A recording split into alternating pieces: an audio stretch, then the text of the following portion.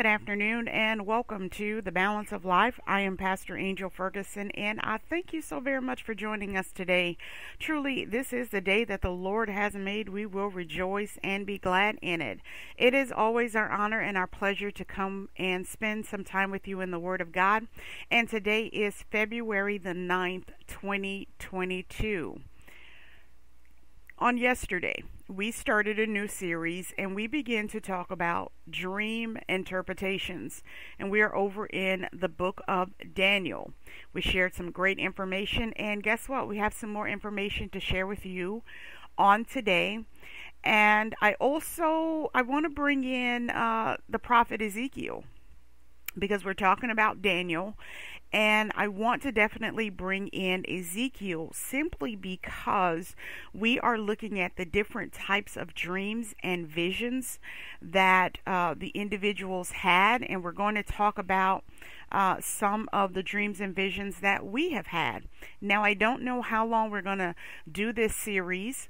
I do know that we do plan on discussing more on tomorrow.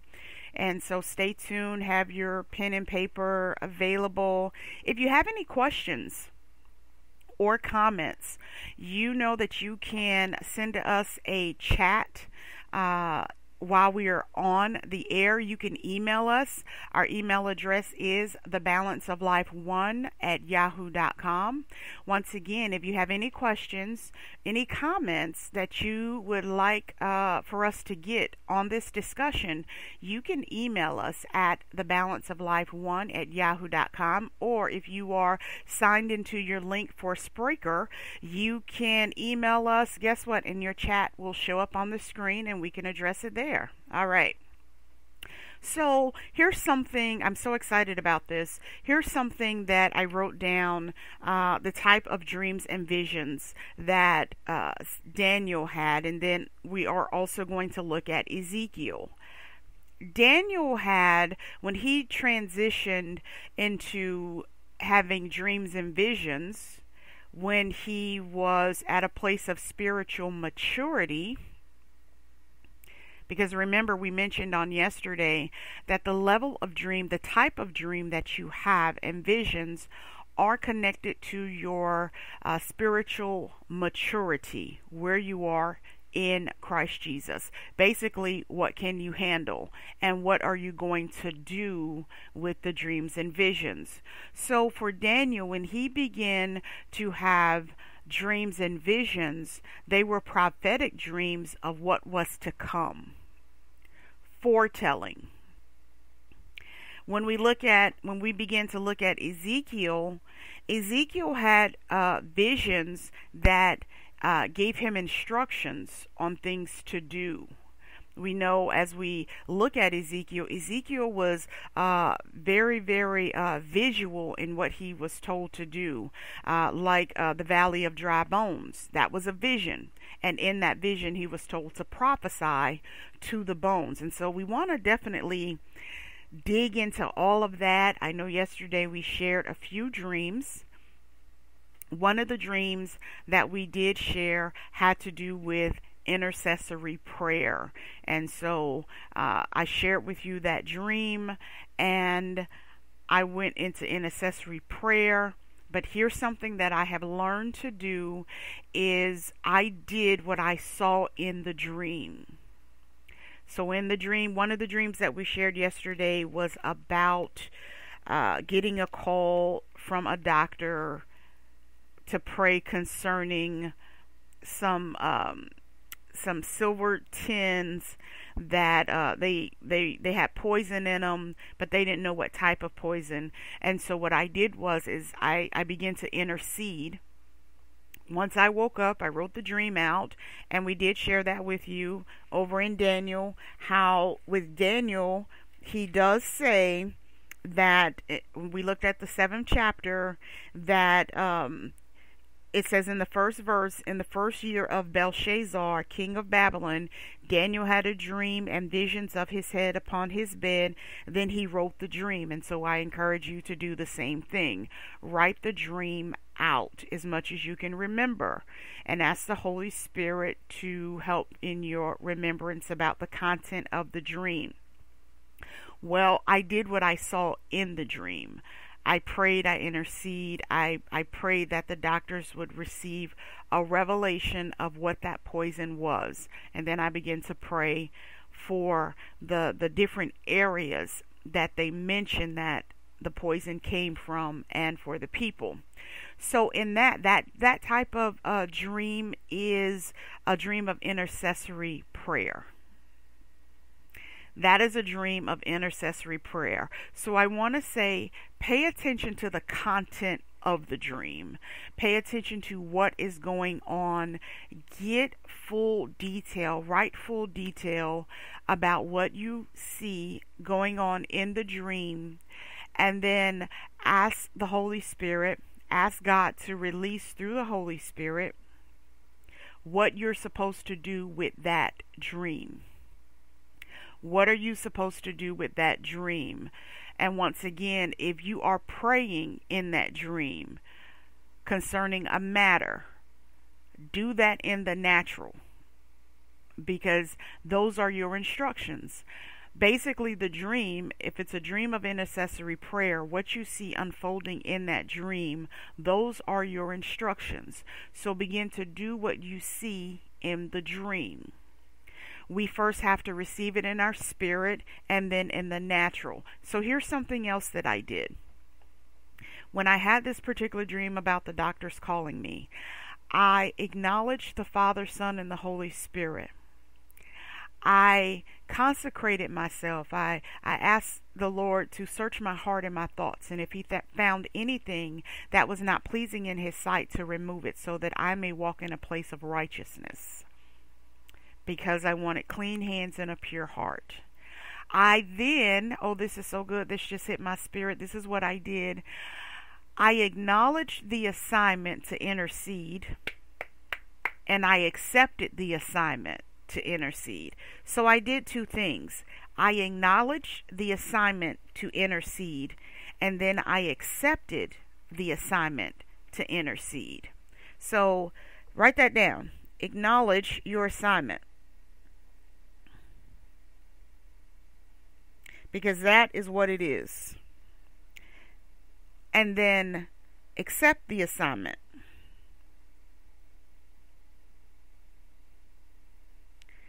And then do the assignment. That brings me into thinking about Ezekiel. When Ezekiel was shown something, he received it. He acknowledged what he saw. He received it. And then he actually did the assignment. He did what he saw. Amen. Does that make sense? If you're just tuning in, you're tuning in to The Balance of Life. I am Pastor Angel Ferguson, and I thank you so very much for joining us today. This is the day that the Lord has made. We will rejoice and be glad in it. Listen, I would love to stay connected with you, and there are several ways in which you can do so. Via our social media on Facebook, you can find us at The Balance of Life. Also, you can find us via YouTube and Tumblr, Castbox, Amazon Music, Apple Podcasts, Google Podcasts, and our email address is thebalanceoflife1@yahoo.com. You can also visit us on our website. Our website is angelfergusonministries.com. So today we are in part 2 of dream interpretations, and we're sharing with you the different types of dreams that you can have. Those who are called and appointed. Now, in the Old Testament, there were a select prophets whom God would release and speak to them through dreams and visions. But as we are in the New Testament, Joel prophesied, and I want to go over to that prophetic word. Over in Joel, the 2nd chapter, beginning at the 28th verse, it says, "And it shall come to pass afterward that I will pour out my spirit upon all flesh, And your sons and your daughters shall prophesy, and your old men shall dream dreams, and your young men shall see visions. And also upon the servants and upon the handmaids, in those days will I pour out my spirit. And so I wanted to read that because I do not want to give the impression that if you do not walk in the office of the prophetic, that you won't have dreams and visions. In these days, it was prophesied in the Old Testament that the Holy Spirit will be poured out upon all flesh. And so that's why it's so important to pay attention to your dreams, pay attention to your visions. A lot of times when it is so pressed upon your spirit and your mind, there is some depth and meaning. So that's why I encourage you to write them down. What is it that you see yourself doing in the dream? Yesterday we also shared with you if you saw, say, yourself ministering to a large group of people. Well, we have to get to what we saw, right? And so we acknowledge God. We acknowledge what we saw. We accept what we saw. And then we also ask the Father to help us get to what He allowed us to see. Another area I would like to share with you, and this is so important because I've had dreams of reading the Word, of reading the Bible. And last night as I was pondering over this series, it came to me to mention this to you. If you see yourself in a dream or a vision reading the Word of God, here's what I want you to do. I want you to ask the Holy Spirit to reveal what you were reading. Why? Because that was some instructions for you. There is a certain passage of Scripture that God wants you to read. It could be the answer to your prayer, to your questions. It could be the second portions of some instructions for you. And it's in the Word of God, but you have to know what to read. This goes back to the keys of promise. That's right. So if you find yourself and you have a dream or you have a vision and you're sitting and you are reading, okay? Ask the Holy Spirit, what is it that you are reading? If you're reading the Word of God, guess what? He's going to direct you to the passage of Scripture to read. Now, what I used to do when I would have a dream and find myself reading at first, I didn't fully understand. I just said, oh, I had a dream. I was reading the Word of God. But last night, the Holy Spirit took me further and said, tell the people to ask what it is that they are reading. What are you reading? So I'm going to say also, if you have a dream that you are ministering to a group of people, what is the word that you are ministering? Ask the Holy Spirit to reveal what it is that you are saying to those people. Because it goes back to acknowledging the assignment and accepting the assignment and doing the assignment. You have to prepare for the assignment, right? So what is it that you're going to study? It happens in the spiritual realm first, and then it transpires to the natural. That is how you get to what you see. That right there is just that's so good that guess what? I think I'm gonna have to go back and listen to these nuggets for myself, because the Holy Spirit is giving it to me as I am speaking to you. So what you see yourself doing in a dream, ask for directions, ask for guidance on how to get there.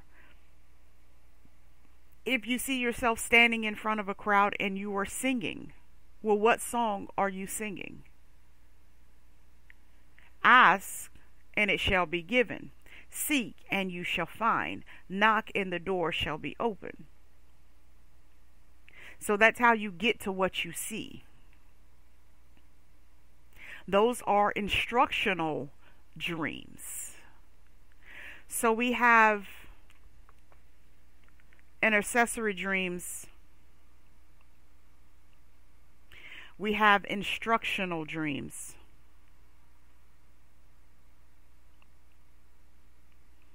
Amen.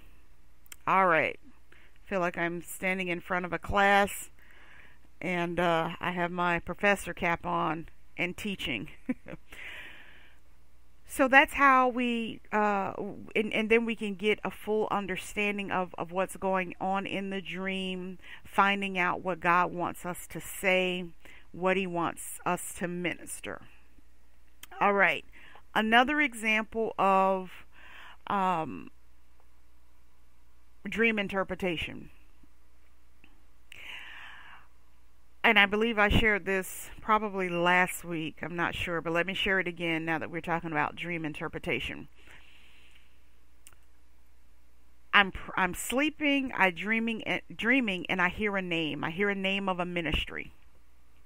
Now, when I woke up, I wrote the name of the ministry down, and I began to look up this name of this ministry, and I couldn't find it. I saw it in combinations, but I did not find it the way that I heard it. And so I asked the Holy Spirit, what am I supposed to do with this name? I heard it, but what am I supposed to do with it? I asked that question because I didn't know these people. I don't know the name of this ministry. I don't know where it is. I don't have a clue. So I said, Holy Spirit, what am I supposed to do with this name? And the response that came back to me from the Holy Spirit was, pray for their vision. That's right, pray for their vision. And so I began to pray, and I've been praying for their vision. Now, that is a dream of instruction, and that is also a dream of it is a dream also of intercessory prayer, because I am specifically praying for their vision. Okay. So let's check and see if we have any questions that have come up on the screen via email. And once again, if you have any questions that you would like to send over to us, if you have any comments, you can always email us. Our email address is thebalanceoflife1@yahoo.com. Also, if you are available to send in a question via our chat while we're on the air and you're on Spriker's link, you can send it and we'll see it immediately, as we're talking about dream interpretations. All right.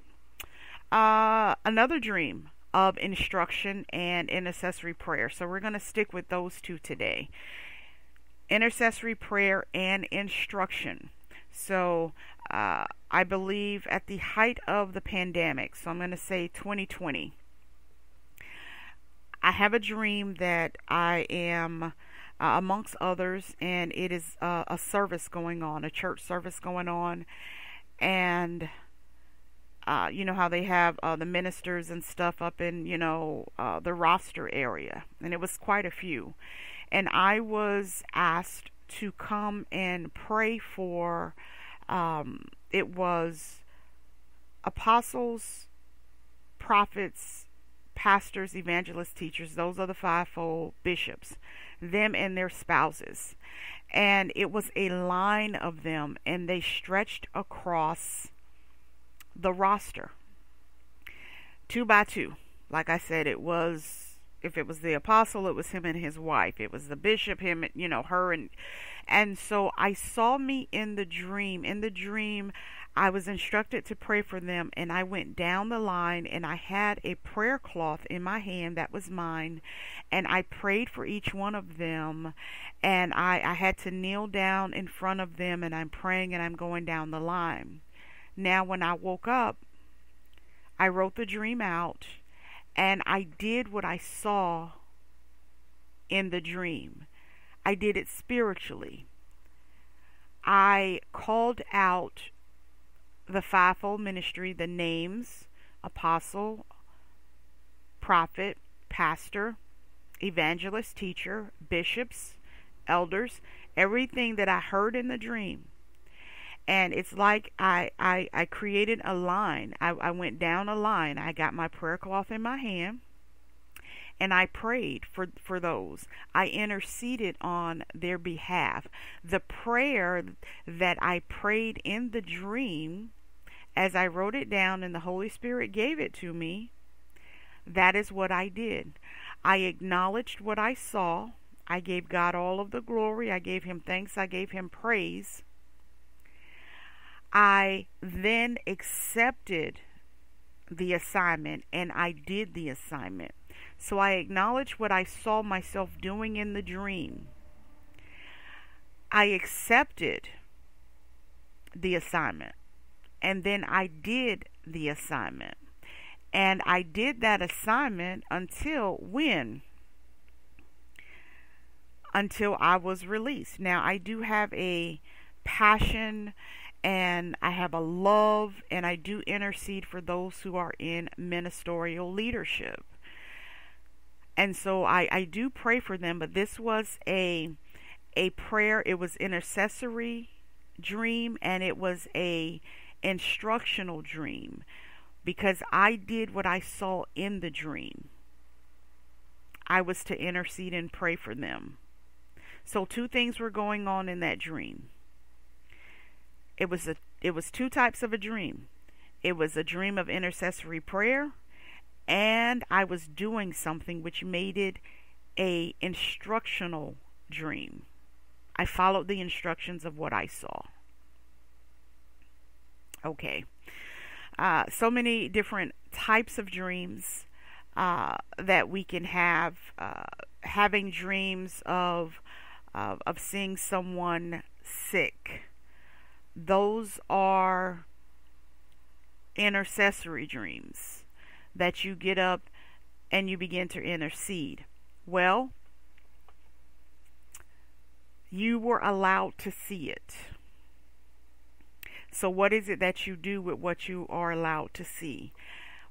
I believe on yesterday I did say that when you are given a dream or a vision, to know that you are now responsible for the dream and vision that you had. The responsibility is this, that you pray for a revelation of that dream and that vision. It is now your responsibility because God allowed you to see it.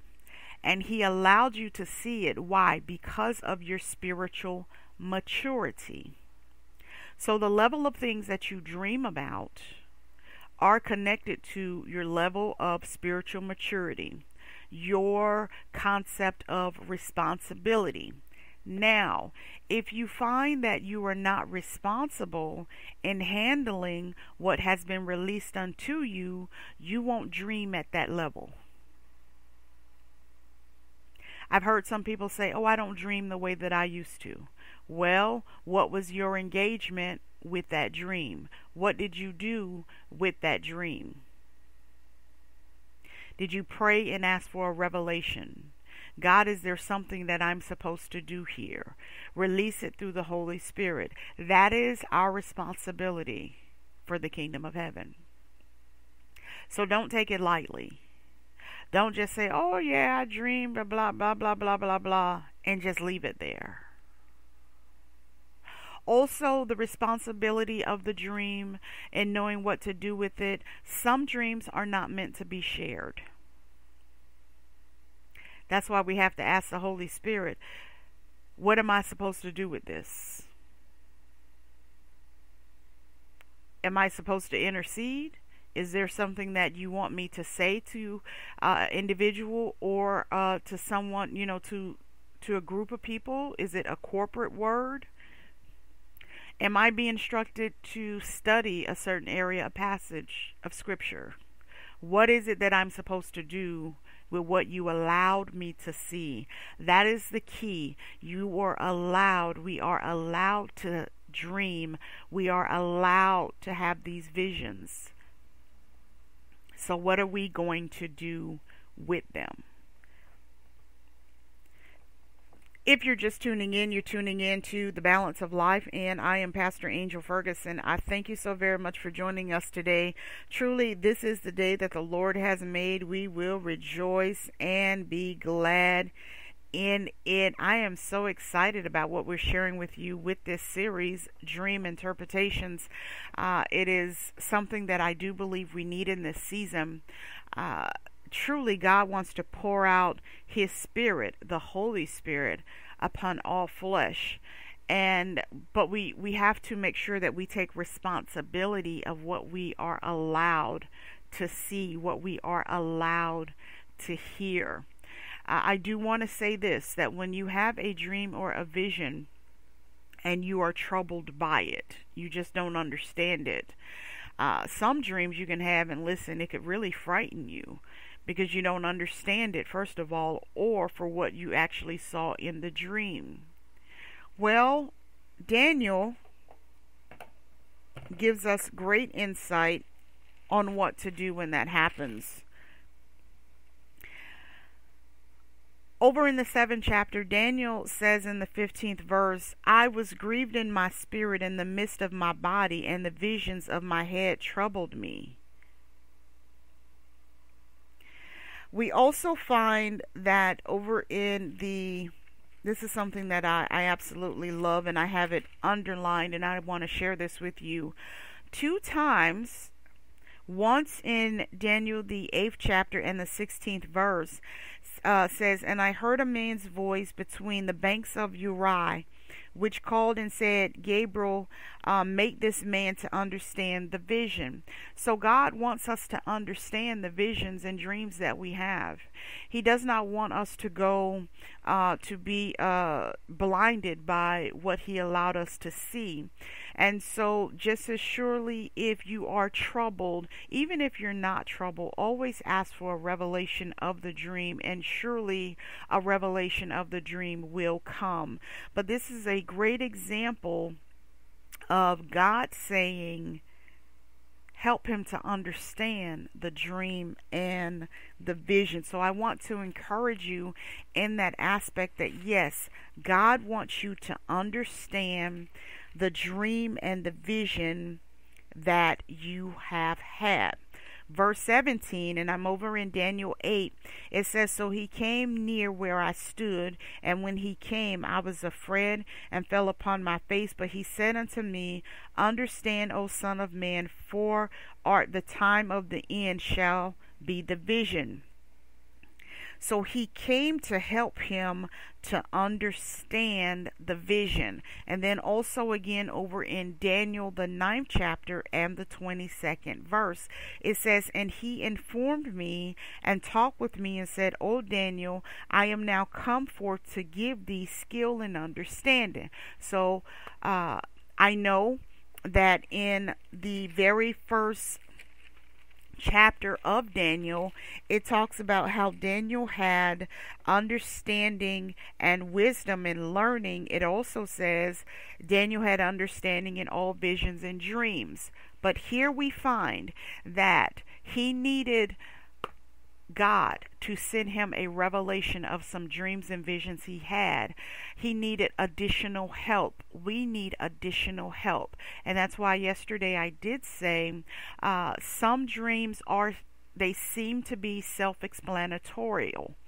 Some dreams we clearly don't understand, but in either way, acknowledge God, acknowledge where the dream came from, and ask him to give you a revelation of the dream. What does this dream mean?